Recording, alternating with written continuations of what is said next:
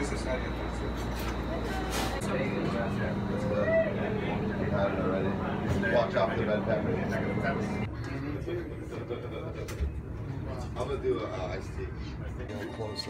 And what is that called? Some mole rojo? Alright, so I had a burrito at Vargas, and it was absolutely amazing. South of Sebastian and Wabasso, right by the campground, the Vero Beach campground.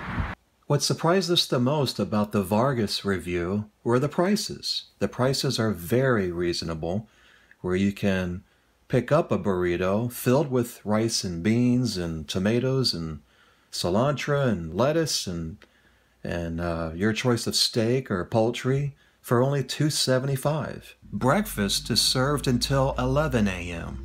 We recommend going a little bit before lunch or after lunch, being that it can get so busy.